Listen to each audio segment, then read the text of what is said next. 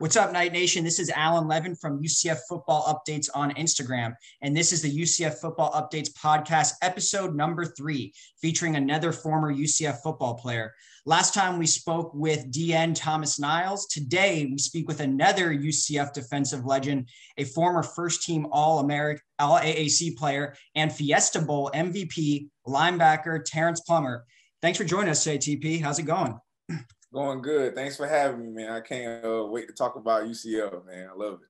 Yeah, man. Me too. I'm really appreciative you joining. So, I mean, first thing I got to get into before we get into your career and everything is, man, this is probably the most wild offseason I've ever witnessed, not just for UCF, but for college football as a whole, which I'll definitely want to ask you some questions about that. I mean, you had the NIL go into effect. You have all this conference realignment with Texas and OU. But from a UCF standpoint, we had a coaching change. We had an AD change, a lot of crazy, a lot of transfers came in. What's your thoughts on just UCF's offseason, bringing in obviously Terry Mohajir as our AD, and then of course, Gus Malzahn comes over from Auburn. So, what were your thoughts as a former player, just seeing all this, movement for UCF? This is what we all envisioned. That's why we came to UCF. Just being honest, from when I was recruited to come there, we were thinking about going into the Big East, and that was a big major selling point for me. But it ended up being we came to the American, because the Big East was taken apart. But right, this is what we literally used to talk about. Like, if we win these games now, look, you think about where our university can be, because like everybody understands that like UCF's like we're young, we're just so young when it comes to everything we've done. Like the way we moved up from Division III to Division I is just unheard of. Yeah. From 79 to now, and this is where we are. So like, it's just like, when I see it, I'm like, dang, man, I love to see that UCF is on the plateau that it is now. And we rile up the big schools, boy. We get them riled. Yeah, we do. Oh my goodness. So that being an underdog, but then also being the underdog who wins, like, I just love everything that UCF got going on right now. I really do. Absolutely. So did you like the Gus Malzahn move? Are you happy with that hire? I mean, the players were campaigning obviously for Jeff Levy, the OC at Ole Miss, who used to be obviously at UCF. But we ended up obviously hiring Gus Malzahn. Did you like the move? Do you think that he's the right guy to lead UCF into, where we're heading? I really do, because of the fact that with Gus, he's a little older and he's already been in that SEC. Like, he's Gus Malzahn actually coached against me in college when he was at Tulsa. So like, it shows that like, he's worked his way up the ranks, and then what he's been able to do with Auburn and everything like that. But Gus, he has like, when I hear him talk, he has this certain feeling about him that lets me know that he thinks this is a top job. Like, There's nothing, you know what I mean? Like, I love Coach Frost for sure. And I like Coach Heupel. I thought Scott Frost was amazing, but with his whole journey and where he had took UCF, I saw that team, him building it up into where now, it's at this elite level. And Coach Heupel did it for a year. And, the next year they kind of, I ain't like to fall off the next few years. Yeah. Like that kind of, especially with the tangent that we're going, I'm like, and thinking about the conference that we're at and the recruits that we could get, I just didn't like that we kind of tailed off. But I think with Gus, like, I just think Gus got a lot of experience in the SEC. He understands how like plentiful the Florida soil is. Like, these recruits we've been getting, these young boys, we got Florida mad at us from taking recruits. We got you know what I'm saying? Like, we got the big schools like really heated. But that's like what Gus brings, and he said he would. And he kind of delivering on what he said, which means a lot to me. Like, if you're gonna be a coach, if you're talking about these certain aspects of where you want to win and what you want to see this program to be, you start, hitting that checklist. I love it, man. You're a man of your word. Now let's see about, football in the fall, see how everything goes. But I do like Gus Malzahn being hired for sure. I agree, man. I mean, it's so funny. I was so like, when the players were campaigning for Levy, you naturally want to get behind them. So I was like, all right, I'm all in on Levy. And then you start hearing that he's going to bring Kevin Smith with him. I'm like, oh, hell yeah, we're bringing back 24K. Yeah. But then, you kind of didn't what I didn't realize is like, or you forget is that like Gus Malzahn's like a coaching legend. Like, he was easily a top 10, top 15 coach when he was at Auburn. So when you bring him in, you get this whole different level of pedigree that, not to say anything against Levy, but he would have been a first-time head coach. You know what I mean? So you bring in Malzahn, and the respect kind of kicks in instantly, and you see what he's doing for UCF, getting us even more on the map and bringing in these recruits. So I agree with you 100%. But, before we'll talk a lot about UCF, but I want to talk a little bit about you and what you're up to. Obviously, you played for the Washington football team in the NFL for a little bit. You've been in the CFL where you won the Grey Cup. You've been in the AFL, the XFL. So kind of talk about, where your football journey is right now. I know the XFL kind of recently folded. That was, I think, your most recent team that you were on. So kind of just talk a little bit about your journey over the last few years playing in a couple different leagues for different teams and kind of where it stands right now. Yeah. So my career has just been like, ever since I left college, I've been kind of the guy, like a mercenary, kind of been everywhere, man. So I was in the NFL in 2015, 2016 with the Washington football team, ended up getting released by them. And then I was with the Minnesota Vikings for the rest of that year. So that was pretty cool. Like seeing how one organization was run versus the other. Washington was a great place to learn. I had some great coaches, some great guys around me. But when I got to Minnesota, I really loved Minnesota. I was around Chad Greenway, Adrian Peterson. Yeah. This is Stephon Diggs when he's a rookie. Same swag that he got now, but nobody really knew, Yeah.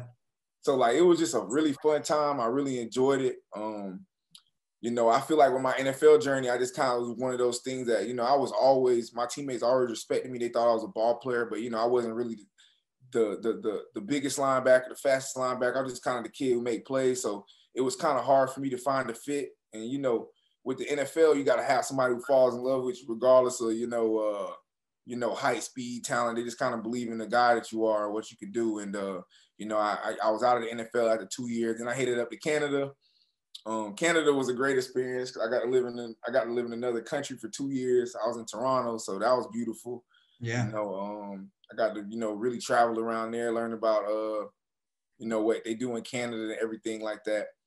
And I won a Grey Cup too, so it was pretty special. A lot of people back home didn't understand how special it was, but the people in Canada and I, me being in the CFL kind of understood it.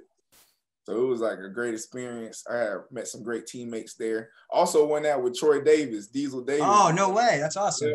Yeah. I didn't know he was on Toronto. That's awesome. Yep. So that was cool to win another championship with one of the boys. So, and then I had got hurt in 2018. I tore my meniscus and I had bad back, sciatica. And I was young and I actually had an opportunity to get back down to the NFL, but because of the injury, wasn't able to do it. So from that time, from 2018 to about 2019, I'm trying to figure it out, just kind of free agent. Then the AAF comes and I'm about to actually sign to the Apollos. Yep. Which is a funny story because a lot of UCF players there. I said there was a lot of UCF players on that squad, right? For sure, man. You had Jordan McCray on that team. You had Chris Martin, right? Yeah, Chris Martin, my college roommate, Renell Hall. So like I was, and we were playing at the bounce house. I was like, oh, I need to, So, the day I come down there though, because they actually try to pick me up later in the season, I signed.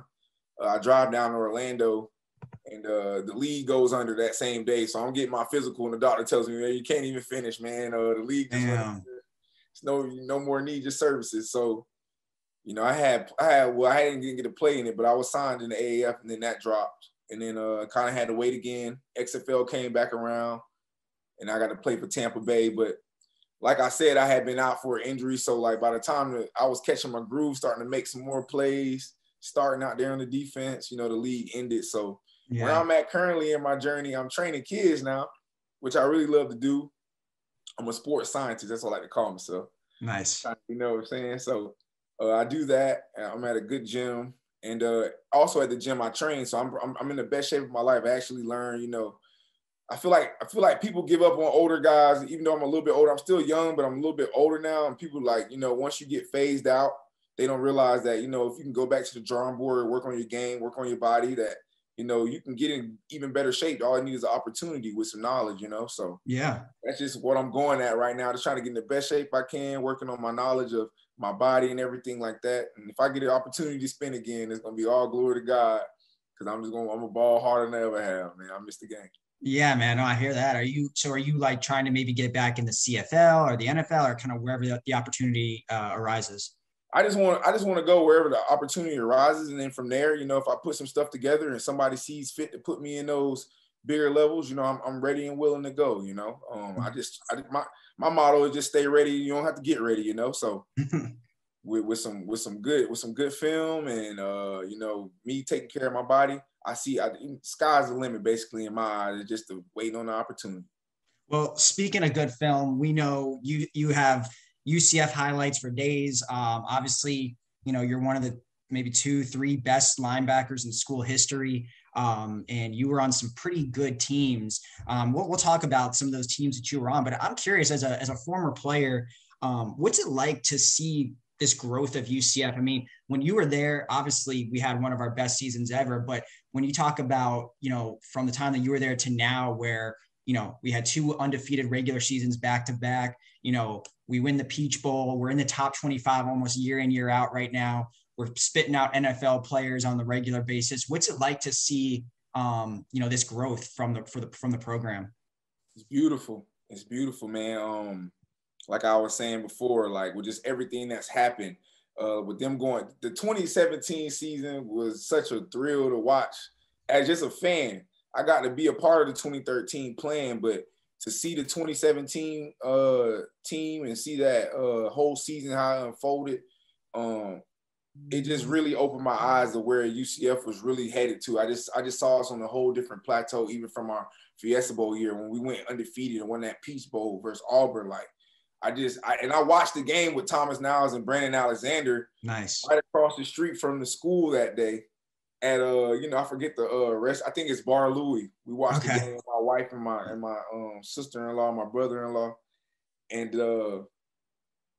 it was just like I guess that's how the fans felt when we won the Fiesta Bowl. I guess because with the feeling, I was like, oh my goodness, y'all boys, we just took another step. Yeah, we just popped off another block. We almost there where they're gonna have to respect us as the top people in this state. And or in this country, you know, That's how I felt at the time. And just like seeing the games, like the Memphis game where we face adversity and you know, it's a high scoring game. We're going back and forth. And people don't realize in that game how much NFL talent was on both sides of the field. Oh, both sides. Oh yeah. They were trying to jip us that year, trying to say we didn't deserve to be in the college football playoff. But if you look at it, the starting 2 wide receivers on Memphis side, quarterback plus 2 running backs are in the NFL. Yeah. On our side, Traquan, Gabriel, McKenzie. I think McKenzie can make it in the NFL. That's just my personal opinion. Adrian Killins, NFL. I mean, there's a lot of guys that were on the NFL. You know what I'm saying? All these guys that were in that game, and it showed, and I saw that. So then it's like, okay, we're looking at my team's playing. We're playing the top teams in the nation, and plus we have NFL talent at our school. That is nothing. That is everything we wanted from UCF. Consistent NFL talent, consistent wins, knocking off big teams. That's what we've always had at UCF. And now they're just taking it another level. So I'm hoping now that we got Coach Malzahn, he can take it to another level. Okay, let's get this conference championship this year. They already doubting us at number 2 behind Cincinnati. You know, like just prove that UCF, the soil that we come from, is just a little bit different than everybody else. So I just love it, man. I just think my school is just like, we really like David versus Goliath, knocking down the Goliaths, man, slowly. Yeah, we are. Well, it's interesting. I love that you brought up the NFL thing, because that's how I've always said when, you know, on my account, I get a lot of, you know, haters on there. They're Power 5 fans that come up and say like UCF couldn't do our schedule. UCF couldn't do this. And I say, you know, the way you want to look at a team that could compete with anyone is look at how many NFL players they have on the roster. If we have NFL talent, that means we have real talent on the team, because everyone's like, oh, there's, you know, you're not as deep from, you know, the top of the roster to the bottom. Like, we have NFL talent. That to me proves that you have a true squad. You know what I mean? And so, and you look at that 2017 team when, you know, they said, oh, well, you couldn't have beat Alabama. You can, like, look, almost everyone on that on the offensive side of the ball, like at least in the skill positions in the NFL. Then you had all the defensive players. You had Shaquem, you had Mike Hughes. I mean, you had all these guys that are in the NFL. And Tristan Hill, we're still getting guys from that squad that are going. I mean, even Jordan Franks, a tight end, I mean, was in the NFL. I mean, so we had a ton of talent on that team. So I hate when people, one question I have for you is, I mean, you were, you played several Power Five opponents as a member of UCF. While you were there, you played South Carolina, Penn State, Baylor, just to name a few.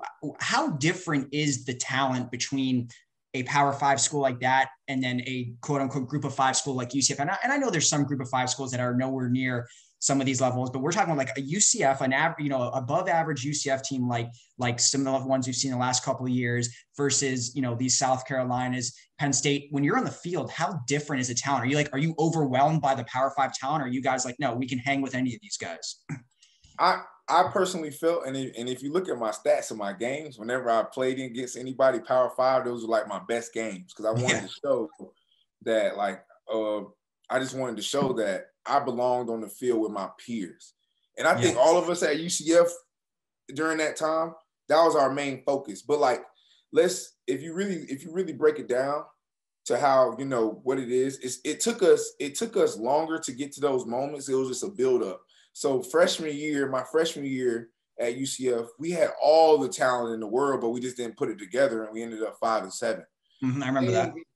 But that year, the freshmen on the team, my class, we play. A lot of us played, and we got kind of birthed in that fire. So people don't believe in sometimes putting players out in that fire because they think it's going to mess with their confidence or whatever it is. But me, I'm looking at it as okay, I got to be out there. I saw I was productive. I didn't do as well as I could, but now I know I'm able to be amongst my peers. Mm-hmm. So when we played in 2013 in the Fiesta Bowl year, we had everybody that was our starters could play in the NFL, and they almost all did. On offense, they all did. Yeah. And if you look at defense, 8 out of 11 of us all got a shot in the NFL. Yeah. So it just showed that now this is where I think that, and this is where UCF is getting better. It's just that on the interior line, those guys may be a little bit bigger. Yeah. That's it. That's the only thing to where they can have maybe not even these guys be as talented as our first string. They're just huge. But they're just big guys. And they have, when the big guys get tired, I have a guy I could put in there who's adequate enough to be able to step up in there, you know what I mean? And be able to hold it down just for the time being. Not saying that he's more talented than us. And that's the only reason I felt like we lost versus South Carolina my junior year was the fact that we didn't have enough big guys in the middle to where as soon as, they were running the ball down our throat, man. They was just giving it to us, and it was hot, and we just didn't have a fresh guy to throw in there to give a little bit of love to one of the starters, So that makes sense. The thing I see is the big guys in the middle on the D-line and maybe on the O-line. But that 2013 UCF Fiesta night O-line, all those guys played in the NFL. So yeah. And you would say the skill guys are probably equal to the Power Five, right? I mean, the skill guys. Day. Yeah. If you look at UCF as a whole, our skill position, I get kind of upset when I see, I just seen a poll top 10 what's DBU, and I didn't see UCF on there. Our DBs are nasty. Yeah. Our DBs are disgusting. Yeah. What? We have monster DBs. Kamal Ishmael every year. He was a player of the year. Jacoby Glenn won it. And these guys, you know what I'm saying? Josh Robinson, and you got Joe Burnett, Tard Bigby, Mike Hughes, Brandon Alexander. It's ridiculous. But that's just me. I'm a homer. So me too, but no, I mean, if you look historically, I mean, I did something on my page recently. I did, talking about our NFL positions. It's wide receiver and DB are if we've had, I don't know what it is, let's just say 70 NFL guys, it's over 50% are wide receiver and DBs. So, I mean, yeah, there's no question that our DBs, I mean, maybe we don't have the long history of DBs such as an FSU or LSU, but over the past 15 years, we've had so many DBs that are amazing, go pro. Yep. We had Tay Gowan didn't even play last year. He didn't play. He got drafted. And got drafted. You telling us we ain't got talent? Yeah. All right. And then exactly. like you said with the wide receivers, my wide receiver core every time I was there was straight pure. I was one of the best ones ever. Yeah. Ballers. We go 4 wide. We can at any given time it could be Jeff Godfrey, Renell Hall, Brashad Perriman, Josh Reese, JJ Wharton. So good. And then right behind them come Traquan Dredrick, and Gabe. That's ridiculous. And that's not even counting Mike. And now Jacob Harris, who just got drafted. Jacob Harris, and then you know what I mean. He's a walk on, and we're producing that type. Like, it's just something in the water, man. Yeah, and then Marlon Williams came. I mean, I think he's unsigned right now, but he had a monster season. I mean, it is really cool to see all this talent going to the NFL. This is and Trey Nixon got drafted in the 7th round. Nixon, yep. Yeah. Trey Nixon. And then this year we got a ton of talent at wide. I mean, everyone's a little nervous about it. I'm like, hey, I like this Brandon Johnson from Tennessee. I think he looks pretty good. I mean, Ryan O'Keefe looks like he can, he has some serious wheels. I mean, we got That's a good. The one I was gonna say. That's the one I saw last year. The kid from Houston, right? Yeah, from Texas. Yeah. Yeah, he balled out versus Houston. I love that kid. Yeah, he's a baller. I like Ryan O'Keefe a lot. Yeah, he's good, man. So I'm not worried about it. So before we get into the, now let's talk about, you were on that 2013 team, which was, I don't want to say the first great UCF team, but it was the first something that accomplished something that was huge. I mean, you obviously won the Fiesta Bowl, you won the there's no conference championship game, but you won the conference. Your only loss that season was a 3-point loss to South Carolina, who ended up finishing, I believe, number 4 in the country. Obviously had, I'm drawing a blank on the defensive lineman, the nasty defensive lineman. Clowney. Yeah, exactly. Jadeveon Clowney. So talk about that season. I mean, I think heading the year before, I believe we were 10-4. We had won a bowl game the year before, but I don't think anyone was expecting that type of year, that 12-1, just running through the American in the very first year of its existence. Did you guys expect to be that good that year, or was that kind of been a surprise to you guys? I'm gonna tell you a story that Brandon Alexander told me. That's my college roommate. Yeah. Coach O'Leary, before every season, he would write down our record of what he thought we were going to be before the year was over. And he would just put it in a paper, like in an envelope, and then put it in his drawer. And then at the end of the year, he'll open it up and see how far off he was. And he knew. He said it. He said, y'all going to, he from what I was told, he had written down 13-0. Oh, wow. But we ended up 12-1. And he put 13-0, and he said possibility. He said the one that we was gonna have trouble with was South Carolina. Yeah. Because he knew what they were coming in with. They had done all that. But I think he knew because of the fact that my sophomore year, we had so many close games, especially with Tulsa. Oh God, Tulsa. that he knew that that would be our people don't realize how getting to a championship, how hard it is, but to lose it is so gut-wrenching, especially how we lost it that our sophomore year. I remember. You know what I mean? That was horrible. Kamal touches the ball. These guys come off the sideline. The ref blew the whistle. It's just so many things that is documented that should have never happened because we were busting their head open all day. Not to talk, I'm not, hey, Tulsa, I really don't like y'all, but we really were busting y'all heads. So, I hear you. Real. But for that to happen, it was just so gut-wrenching. But it really made us like this. Because we went through those close ones, I think that's what set us up for 2013. We really were my teammates are my brothers, so we were really rocking with each other. So it wasn't no more when the game got close, panic, but it was more okay, we've been here before. So since we've been here before, we know it's gonna be who makes the most mistakes in this crunch time. And we were just able to lock in most of those games, man. Louisville, we were able to lock in. Offense was able to lock in. And then once offense started going, defense, we made stop after stop after stop after stop. And it ended up being the way it was. You know what I mean? So, I think that was the biggest thing. I think Coach O'Leary knew it. So the way he was treating us, how his sense of urgency was, we felt that. But then also, because we had lost the championship before, we didn't want to lose. We wanted to win that conference championship. And then we knew also that if we win our conference, we're playing in the BCS. So yeah, dang, that's on top of that, we don't want to lose again in conference. We definitely want to try to get in this BCS because if we get in there, we can make some noise. So absolutely. So, I mean, as good as you guys were that year, amazing that year, you did have the nickname, the Cardiac Knights, and there were some really close games. When you talk about, obviously, there's close games because a lot of teams you played were good, like the Penn State game was close, the South Carolina game.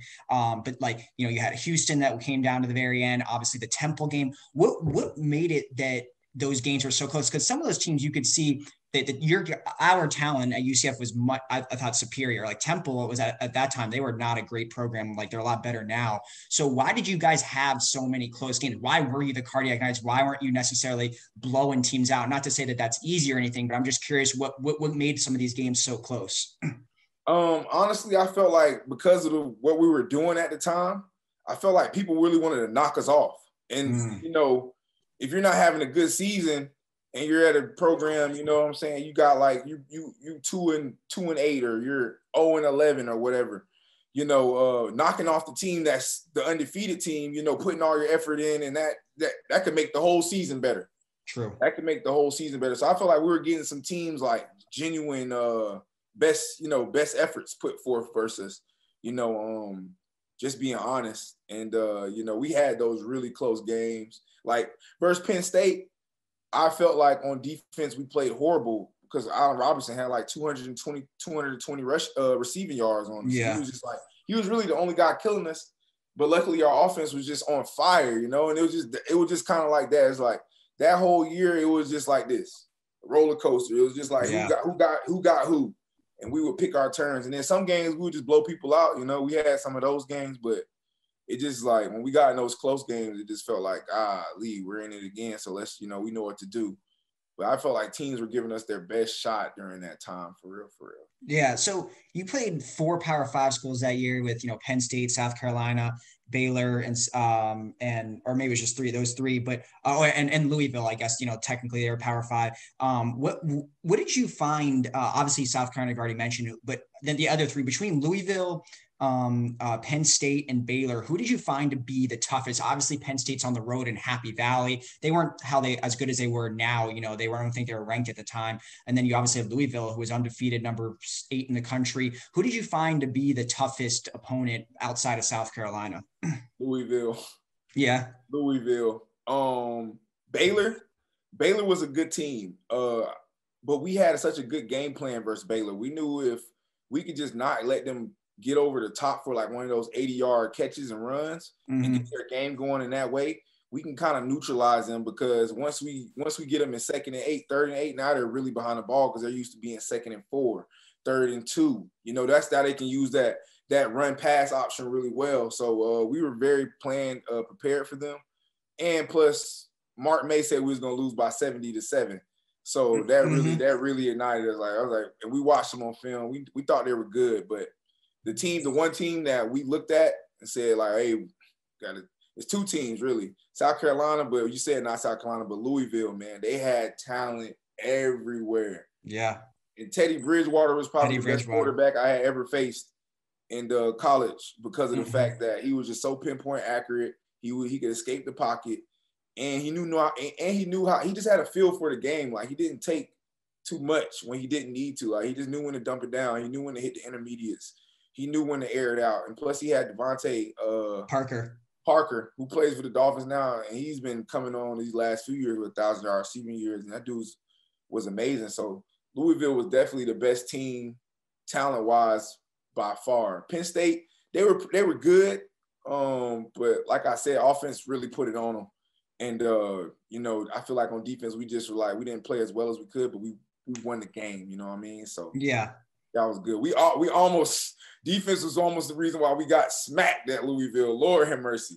Yeah, I remember that. Well, one more question about that 2013 team. Obviously, you know, you play with Bortles, who's, you know, undoubtedly a top 5 player in UCF history. You know, obviously one of the best quarterbacks ever to do it for UCF. What was it like playing with Bortles? I mean, you know, obviously his pro career didn't go the way we had all hoped, but at the time, you know, in college, he was probably a top 3 or 4 quarterback in the country that year. What was it like just kind of playing with him? It was fun playing with Blake. Blake was just so cool, mellow, chill. You know, he really helped us with having to deal with Coach O'Leary. Like, you know, Coach O'Leary would get up in your grill, man. He'll try to really get under your skin. Mostly just try to see how you're going to react, you know what I mean? Try to get a rise out of you. Blake's so cool, man. Got you, Coach. And then he get right back to doing what he does. He was just unshakable. And I think that's what showed when he played. Like he did some crazy stuff that year. He made that throw to JJ. Oh, unreal. Got smacked in the mouth. Like for him to have like, he knew he was gonna get hit too. And when I every time I watch it, I'm like, how did he even get that far? Like I'm looking at how he threw it. How do you get the power behind it? Yeah. Huh? How do you get the power behind that? Yeah, how do you get the power behind it? I'm looking, but he was just like doing that type of stuff, throwing the ball. He missed the ball, he catch it, find JJ for a touchdown versus Akron. So like, it was fun watching Blake. And Blake was a magician that year. And playing with him, he was just so cool. And you know what I'm saying? He just always gave us confidence. Like, we all right, Blake cool, we good. He never really showed no like that heart beating. You want your quarterback to be able to rile you up like in a positive way, like Brady. Like I look at Brady, at Tom Brady, and I just see how like he just always on it. He's always on go. He's a leader. Yeah, he's a leader. And Blake was a leader. He did it his own way. Everybody don't have to be that rah-rah guy. Just be you. So I think Blake, I love Blake. Absolutely. Well, I've asked this to both Kyle Israel and Thomas Niles, your teammate.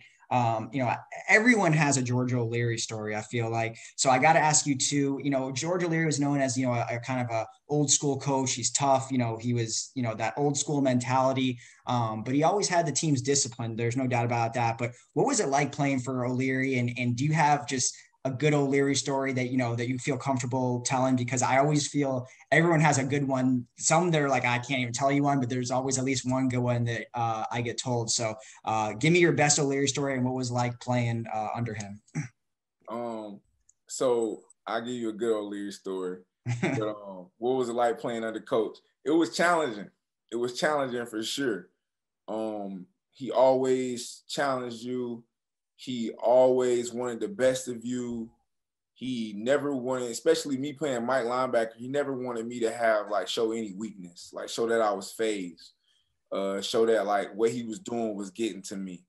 It would be times in practice where we'd be in the 23rd period, I'm throwing up in the middle of the play, it's hot, it's blazing, we getting ready to play, whoever we're playing, we training in the morning. And I'm just throwing up everywhere in the middle of the play. And then my trainer's running out in the field and the coach is like, no, he doesn't need it. He's good. He's the Mike. He has to play through it. And I used to be so angry at him, but I'm like, coach, I'm out here throwing up. But then I started thinking about it, he just wanted to instill that toughness in me. He wanted me to be be unfazed by even if something like that was to happen, to keep going. So, he really built me up in that way. But and the funny O'Leary story that I got is so we're in Arizona. We're practicing. So we did 2 weeks of bowl practice already back in Orlando. We have been on it, man. I'm telling you, our coaches had a great game plan for what we were gonna do versus Baylor. So the whole time we're getting out to Arizona and we're going over the game plan and everything in meetings, he's telling everybody, you're not gonna have time to communicate to your teammates. You're gonna have to look to the sideline, get the call, get your eyes back, look how they're lined up and get ready, because that's how fast they're snapping the ball. Mm-hmm. So I'm like, okay, bet, cool, coach. I ain't gotta say nothing, cool. But what happens is when that tempo is like that, so we go out there on the practice field that day, it's out there in Arizona, I'll never forget it, ESPN was out there, everybody's out there, I forget who the announcers were for the game, but they're out there and everything like that. So that adds motivation to practice. You want to look good now. You got ESPN out there. Let's go. I want my people to see me. So I'm just out there, I'm having a good practice too, but it comes to a point where Coach Summer is sitting in the call and I can see it, but my D-line can't see it. So I look over and they're like, TP, what's the call, bro? And I'm like, and then we get in there, but I see Coach O'Leary yell, but they about to snap the ball. And he's hot. He's he can't move that fast. He just falling over there. So the play goes, but he's still coming out there. I forget whoever the quarterback was going to the team. I actually catch a pick and run up the sideline. Mm-hmm. I had no clue, he was coming, but I heard him say that, but I'm thinking he talking to somebody else. He's not yelling at me. I just caught a pick, bro. Yeah, it's something good. So I run back and they clear out and he's headed straight towards me. What did I do? Plummer. Let me tell you something. If you talk to your teammates one more time, I'm going to see you on the first Greyhound bus home from Arizona and you can book it, Ace. Wait, he was mad that you were talking to your teammates when? Like on the sideline? He was mad I was talking to my teammates for the play call getting in. He didn't want me to have to tell them what the play call was, even though that's normally what I do. Yeah, you're the middle linebacker, right? Yeah. So he just literally had just snapped on me for actually trying to help my teammates. And I caught an interception. Damn. And he did it in front of ESPN, and so they was all looking like they had said it on the broadcast, like Plummer got yelled at this week about, all people like, dang, T, what you getting yelled at for? I'm like, bro, I caught a pick. I don't know. But that's a funny George story. No, that's funny. Yeah, I mean, he has that reputation for sure. So, all right, let's go into a little bit in present day now. Obviously, the last 5 years, maybe minus last year, UCF's played some really good football, won a lot of games. And, as someone that I've been in, when I started school was 2007, UCF's expectations were, maybe a conference championship, a bowl game, but now these expectations for UCF has gone through the roof. It almost sometimes seems now like undefeated or bust, right? Which is, I don't think is a fair standard to live to, but what do you think fans in general, not just this year, but in general, what should UCF's kind of expectations of program? Because on one hand, I think, we shouldn't accept mediocrity. Obviously you can't be undefeated every year, but I think we should be striving for the conference championship every year and trying to get to a top bowl game. But what do you think is fair? Is it fair to have those kind of 10+ win season expectations year in, year out, or it's a failure? Or should it just be like, every couple of years we're like that? Or do you feel like UCF's at a level now where we should be expecting that type of, production each year? Yeah. If you look at the history of the Knights, we're real volatile. Yeah. We'll go from like 07 where we win the Conference USA Championship to 08 to like not winning 4 wins. Games. Yeah. You know what I mean? So like we went through that period even with my group. Like, but the thing is like we won 10 games, 12 games, and then 9 games my senior year. So we had finally like made it to where like every year we're at 9+ wins, Consistent, yeah. Consistent. But then 2015 hits and then we go 0-12. You know what I mean? So that's been kind of the thing with UCF. Like, we'll have like monster year, 2 monster years back to back, and then we'll kind of fall off. Like, but to me, you're gonna have a down year, but that down year can't be followed by another down year. Yeah. Like, I feel like conference championships is what we should strive for every year. That was the standard when I was there in college, and I was able to play in 1 conference championship, and I was able to win 2 conference championships. So like within my 3 years, I got either a part of the conference championship or in it. And then so like winning the conference championship should be like a goal that we all have every year. And then, after winning the conference championship, you got to see how you played against your non-conference, out-of-conference guys. And then you'll really see the expectation for that team. So if UCF was to play, I don't know, like when we get ready to play Florida, and then we play like Boise State or whatever, if we go 0-2 versus them, I don't want people to be like, oh, our season's over with. No, you still have the conference championship to play for, right, in a big bowl game, possibly an at-large bid to play another good school and beat them. Right. You know what I'm saying? But I do want us to win those out-of-conference games. So if we were to go 2-0 versus that, I would expect them to still win the conference championship and now start including us into these playoff, brackets. Like, I feel like the American Conference has nothing but talent. Oh, yeah. If you look at the SEC, it's 5 to 6 teams who are at the top who really got a chance. And then it's top heavy. Yeah, it's very top heavy. It's top heavy. Yeah. I mean, that top heavy is amazing. They're good. I'm not lying. But that American top is crazy too. Those teams in that American beating Pac-12, Big 10, Big 12 every year. Yes, it's not far-fetched. So my expectation is, as a fan, I just want the players to always strive for a conference championship, and then whatever we get after that, is off there, whatever they do. But I don't think it's wrong for UCF fans to expect the conference championship, but also like just recognize that like if they go 8-5, it's not the end of the world. Right. It just needs to be a builder. The next year, okay, let's beat that 8-5. I'm always about getting better.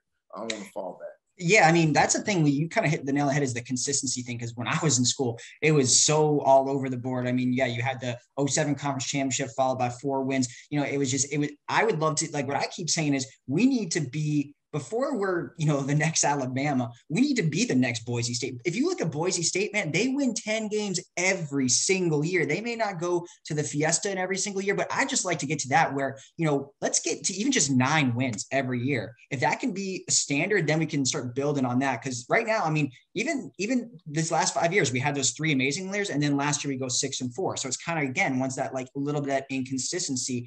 And now I feel like we have the talent year in, year out where we should be winning. We should be above 500. Well, at least 3-4 games above 500 every year. You know what I mean? So I agree with you though. Let's get that consistency. Let's win the conference championship more often than not. And then I think big things will continue to happen for UCF. So yeah, I agree with you 100% there. So which, now, year one of Gus Malzahn era starts in, 25 days. I'm excited. You're excited. Everyone's excited. But the expectations are through the roof. I mean, just with the amount of Power 5 transfers he brought in, the schedule, playing Louisville, playing Boise, playing Cincy. And, what do you think are fair expectations for year one of Gus? Because right now there's a ton of hype. I feel like if we don't go out there week one and beat Boise, there's going to be a lot of disappointed people. But overall, what do you think should be the expectations of the year one of the Gus Malzahn era? My expectations are that they play in the conference championship. Now, I'm not saying you have to win it, or not saying that, if you don't get to it, like, I'm just going to be like saying Coach Gus isn't what we need. Mm-hmm. But I just don't want them as a team to have, like, to be the number 2 team where they're slated in the American, and then fall, like, have a crazy fall off from there. Like, yeah. I know the expectation is us, people have these, wild expectations, but we've done it before, but that was with no expectation. Yeah, like, we went undefeated. That was without any expectation. When we won the Fiesta Bowl, went 12-1. That was like we put it down that we were trying to make it to the BCS, but however it just played out how it was supposed to play out. I guess you could say, because Coach had already been there and had done what he did. But I really feel like with the guys that he's brought in, the coaching staff, the way things are building up, Dillon is. He's a Heisman type quarterback. Yeah. I feel like with Coach Heupel, they ran I felt like I knew the play before it was about to happen. Everyone says that, yeah. I'm not trying to hate or nothing. No, I know. A lot of deep fly routes and I'm like, what I love about Coach Frost was the ingenuity in his offense. He had everything tight. I would see McKenzie sometimes do triple option with AK and Otis in the backfield. Yep. Sometimes I see him 4 wide. Sometimes I see a tight end package where they're utilizing him. Like, it was just a lot of multiples to the game. With Coach Gus Malzahn being an offensive coach, like, I'll use this Florida talent, this speed. Let's get these. Let's find. It's different ways. We don't always have to get big chunks. We get these guys the ball in space. Let them do what we do. We got Jalen Robinson, speedster. You got all these cats. Like, you got to use these cats. So if we got this type of talent and we're in this conference and they saying there's only one team that really has the type of talent that we got at Cincinnati, we need to be playing Cincinnati. That's how I feel. Yeah, but, I agree. You know what I'm saying? But, I don't want to be like, if they have a bad year, like, fire Coach Gus, because I never believe in giving a coach a year. And then, after the first year, you start, everybody's on this. Everybody's saying get rid of this guy. We need to do something. It's not enough time yet. There's not enough time. But I do expect win. I don't think 6-4 just ain't like. I feel like these boys are better than 6-4. I feel like they're, like you said, a 9-win team, 10-win team, conference championship type team. I agree. Really do. And, and then we do have, in college football, I mean, in football in general, but in college football, the quarterback position is so important. If you have a really good quarterback, I think you got a chance in every game. Obviously, we have that in DG, and you're a guy that sacks quarterbacks. You get after quarterbacks, so quarterbacks. And, it is interesting as good as DG's been these first 2 years at UCF, and he has a lot of chance to break, a lot of record books this year with his career passing yards and touchdowns. But he hasn't really had any team success yet, if you think about it. I mean, the first year, we won a bowl game against Marshall. Last year was obviously a down year. And he's never been to a conference championship. He's never won one, and he's never been to a major bowl game. Do you feel like there's kind of pressure on him this year? Like, because especially if he goes pro after this year, if he leaves UCF with 0 conference title, even appearances, just getting to the game and no major bowl games, is his career, maybe UCF career, I don't know, not in the same level as a McKenzie or a Blake or a Dante Culpepper, or is it doesn't matter what he does? I mean, even if we go, 8-4 this year, he's still one of the best to do it, regardless of no team accomplishments.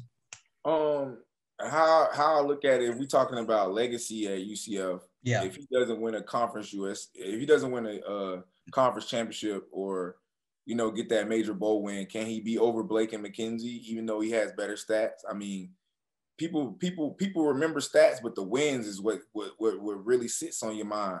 To be able to win those major games, like quarterbacks, the only ones who end up with wins and losses on their record, not everybody else. So true. You know what I'm saying? So like, it's good to have the stats, but like, we play to win. That's what it's about.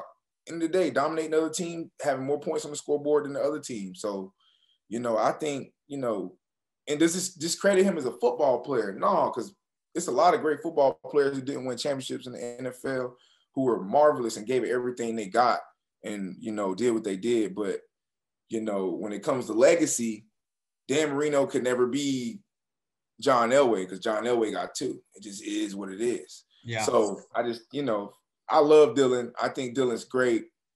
I think like I said, he's a Heisman capable quarterback, but end of the day, quarterbacks got wins and losses. So, it's not up to him because he has to have his teammates. And I'll be the first one to be like, hey, Dillon was balling. The rest of the team ain't do what they needed to do or whatever it may be. Like, I won't put all the blame on the quarterback. I understand football. I know it's a lot. It's 3 phases to the game that, like, sometimes you just can't control because that's the one thing about football. You only play your position. It ain't like basketball where you can take the ball any given time and go put the ball in the cup. You got to, rely on other guys. So, like, I wouldn't be one who would be like Dillon didn't get it done. But, if he has opportunities and he's not taking advantage of it and something's happening in the game, I feel like he as a quarterback could have made something happen. Then, could your legacy be better than Blake, who beat Teddy Bridgewater in Louisville? Yeah. Can you be better than McKenzie, who took down Auburn and who beat Georgia and Alabama and balled out? Yeah. All right. Just keeping it in G. Just keeping it in G, my boy. I hear you. Well, no, you're 100% right. That's why I had to ask the question. So I got just a couple more questions here. I won't take you. Won't keep you too long. So I'd love to kind of hear, when UCF football players are still friends and they're still, hanging out. I mean, obviously that 2013 was so special. I mean, so much talent on that team. I know you mentioned like Brandon Alexander, a couple of these guys, Jacoby Glenn, Clayton Gathers was on that team. Do you still keep in touch with any of those guys? You still friends with any of the guys? You still hang out? Do you guys, still watch UCF football games together or anything like that? Or you kind of all, doing your own thing now? No, man, I talk to those dudes weekly, sometimes daily, it just depends. I just talked to Jacoby the other day. It was his birthday. Clayton nice. Doing good, man. Clayton got a family and 2 kids. He's still trying to play football. I expect him to be back in the NFL soon. BA was my college roommate. I talk to him daily. He just dropped a pretty great album, actually. He did. Nice. His music, man. So, and he's playing for the Winnipeg Blue Bombers too. So, okay. Safety for up there in the CFL. They won a championship in 2019. So, he's another one of those Knights who got a great cup. The William Stanback got a great cup too, right? Didn't he? Or... No. Stanback didn't get a great cup, but he's balling up there in the CFL. He's balling though, yeah. He's balling. He got an opportunity to come back down from the CFL to the Raiders. Oh. Yep. He had went and did training camp for them, but it didn't, work out. So he's back up there in the CFL. So, I got so many. I talked to Brashad, I talked to Rennell, I talked to Torian Wilson. Josh Reese, we got like a group chat. Both the twins, Justin and Jordan, Justin Toops. Nice. It's like the whole squad right there. Man, we talk, man. We were real brothers because of the fact that we had to go through so much being in a night back then, had to have our beard shaved. O'Leary rules. Coach O'Leary rules, waking up in the morning, hard days. It just kind of builds like when you go through that struggle with some guys, you come from different backgrounds, but we're all there for a common goal. It just builds like true brotherhood, friendship, and we've been keeping it going ever since, man. I love them boys. That's awesome, man. Do you guys, from what I've seen, it seems like quite a few former players have visited campus for practice with Coach Malzahn. I think I saw Traquan Smith there. I seen Brandon Marshall there. Do you guys ever, get back to campus, or at least for games, or do you personally, do you get to go back? I mean, you're obviously in Florida right now. Do you plan on attending any games, or you just kind of watch them on TV?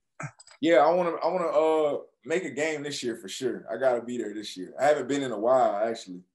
Last time I just came out there to actually train on the football field with Rashad and Justin and Jordan.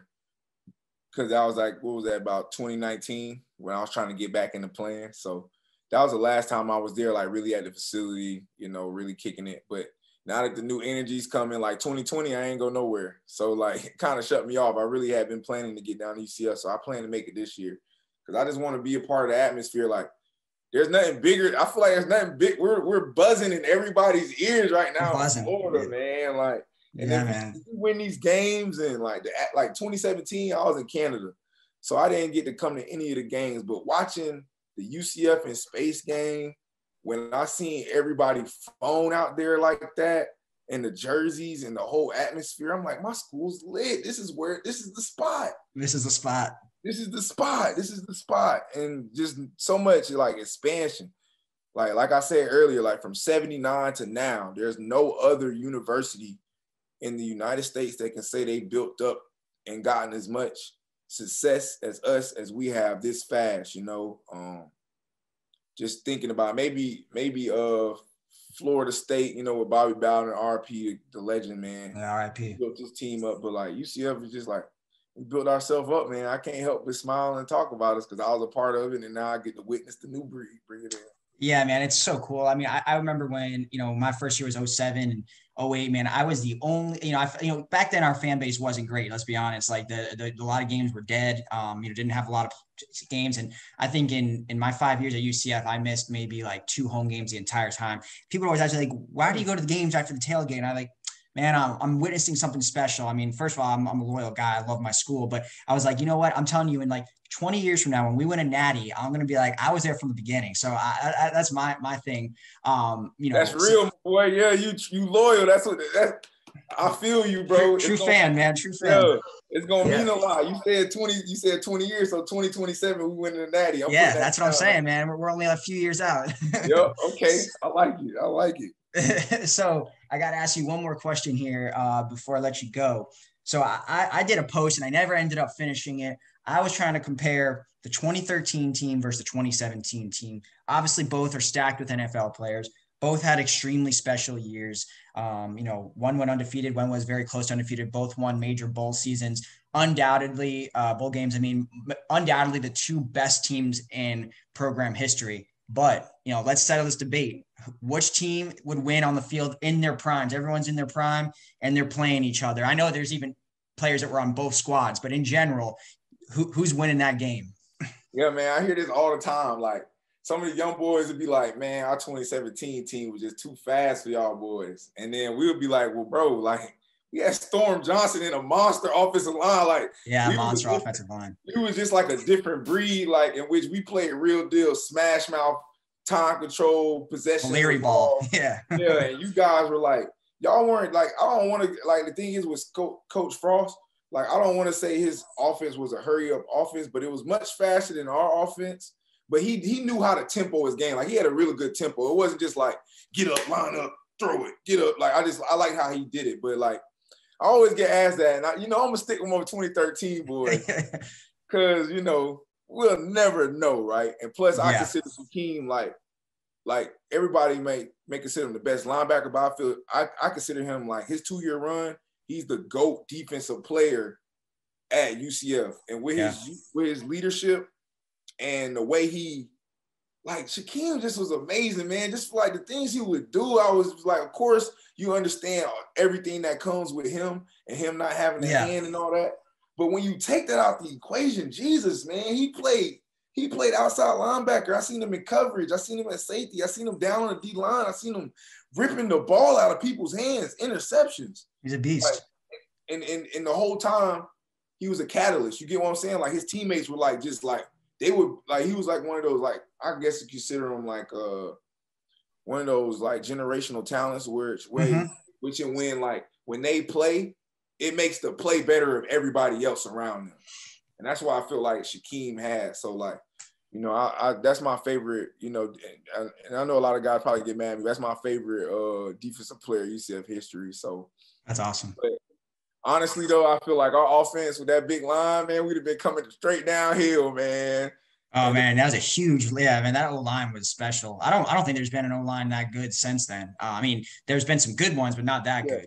The 2017 line was good too. That's some good. Jordan Johnson, I think Cole Snyder. Yeah, Wyatt Miller. Aaron Evans. Yep. And all those guys were like freshmen when I was a senior. That's funny. So I got to see them come up. So it was really cool to see them boys, man, like really like get that much better in that much time and like really, really I guess you could say just do it big. They went undefeated. So absolutely, man. Hey, well, TP, I appreciate your time, man. You had some really cool stories, some great answers. So I'm pumped for UCF Nation to hear this podcast. And season starts in 25 days, so I'm sure you'll be locked in, and maybe we'll do another podcast, maybe mid-season or something like that. And love to get your insights on UCF. So I appreciate you coming on today. Oh yeah, for sure, man. Hey, this guy right here, y'all need him, UCF Knight fans. Check him out. You know what he's talking about. I like his post. He always staying in tune with the team, and like, I'm a geek for UCF. I don't care what nobody say. Like, I'm gonna support my school. I'm gonna learn about the new players. I'm gonna see who coming, who going. Because like, now that I put blood down for my university now, so now it's part of me. I'm part of it. So, that's real. That's as real as it gets. That's as real as it gets. So, all right, TP, another UCF legend. Obviously, Tostitos Fiesta Bowl defensive MVP, 2-time AAC first team. So it was an honor to have you on today, and be well, my man. You too, man. Appreciate you.